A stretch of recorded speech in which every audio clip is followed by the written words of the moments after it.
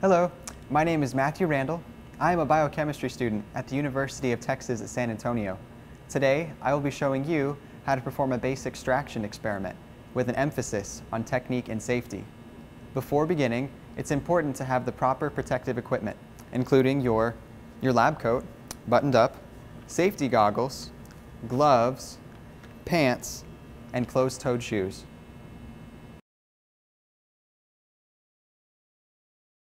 For the first step of the purification technique, I will be dissolving 2 grams of the unknown compound with 30 mL of ether before transferring it to the separatory funnel.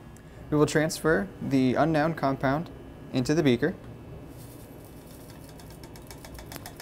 and we will dissolve with ether. Ether is a volatile solvent and evaporates, so it is important to keep it inside the fume hood.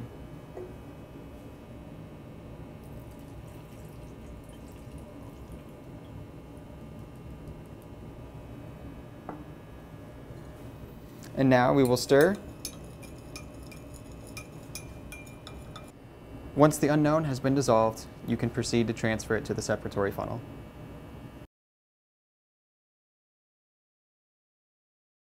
Before proceeding, it is important to make sure that your equipment is properly secured, such as the separatory funnel attached to a ring clamp with a funnel on top. Make sure the separatory funnel is closed so that the bar is perpendicular with the funnel, and have a labeled base extract beaker beneath. I will be performing 2 separate base extractions.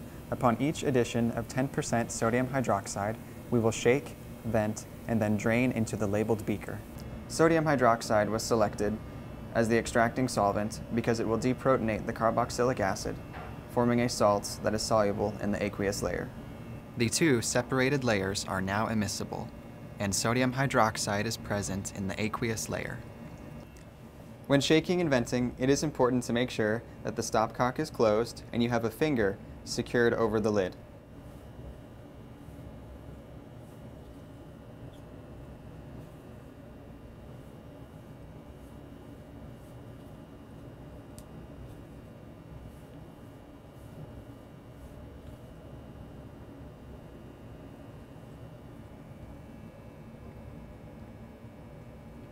Notice how 2 visible layers are present. The carboxylic acid, once deprotonated, leaves the organic layer because its conjugate base now favors the aqueous layer. The greater density of the base extract causes it to appear beneath the organic layer. If you are unsure which layer is which, add water and examine which layer gains volume.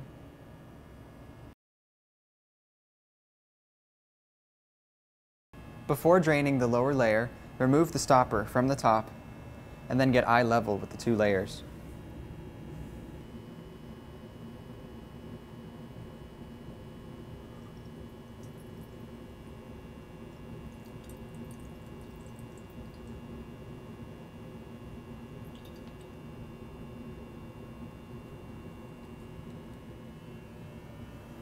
We will extract with another 15 mL because extraction works best when you repeat.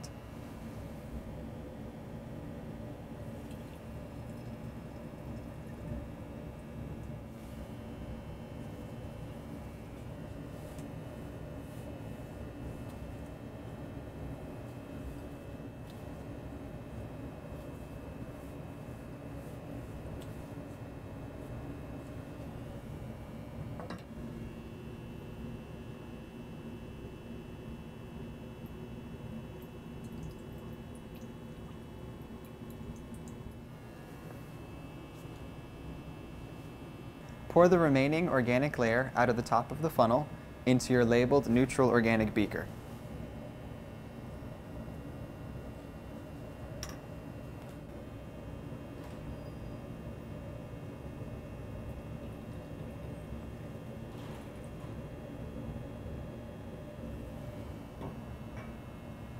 Next, I'll be adding anhydrous sodium sulfate to the organic layer to remove any water.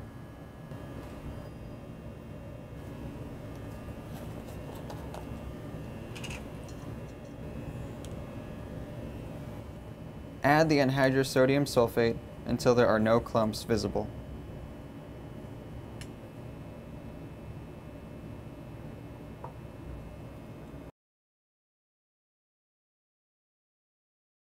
We will set the neutral organic aside and neutralize the base extract with 25 mL of 3 molar HCl. The hydrochloric acid will donate a proton to the salt and therefore reform benzoic acid. The resulting compound is no longer soluble in the aqueous layer. You will see the crystals have formed. Now we will check the pH. Using a glass stir rod, dab a little bit onto your pH paper and then compare it to the container to see that it is acidic.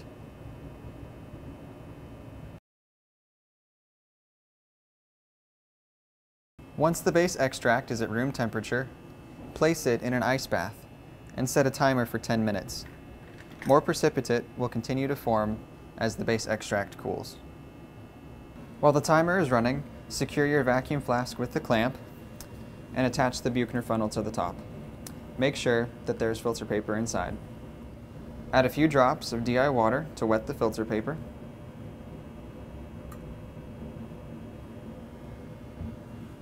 And then secure the hose to the flask.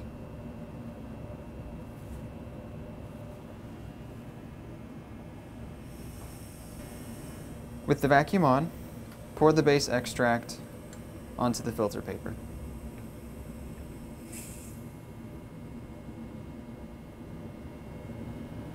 Use a spatula to scrape out whatever crystals remain.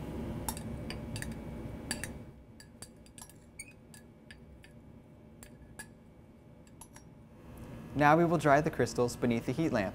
First, turn off the vacuum. Remove the funnel and use a spatula to scrape the crystals onto a watch glass or dish.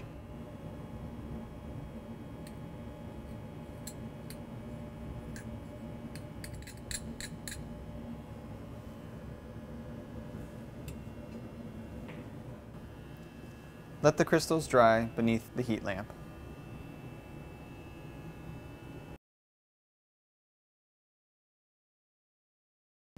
Slowly decant the neutral organic into a newly labeled beaker. Careful not to pour any of the sodium sulfate with it. Pull the hood sash down, and using the air line, blow at an angle to evaporate the ether. As the ether evaporates, more solids will form. Once the crystals are abundantly present, use a spatula to scrape them onto the watch glass.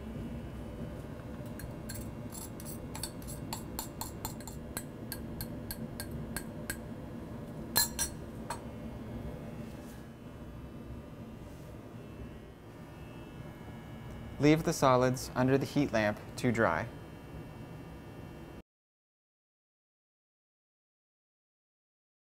Using a melting point capillary tube, we will obtain some of the product to determine the melting point. The tube has two ends, one open and one closed. Invert the tube so that the open end goes into the solid.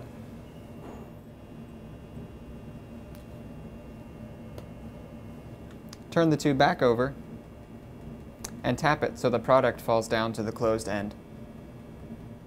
With two melting point capillary tubes, we will obtain both the neutral organic and the carboxylic acid. We will use the melt-temp apparatus to determine the melting points.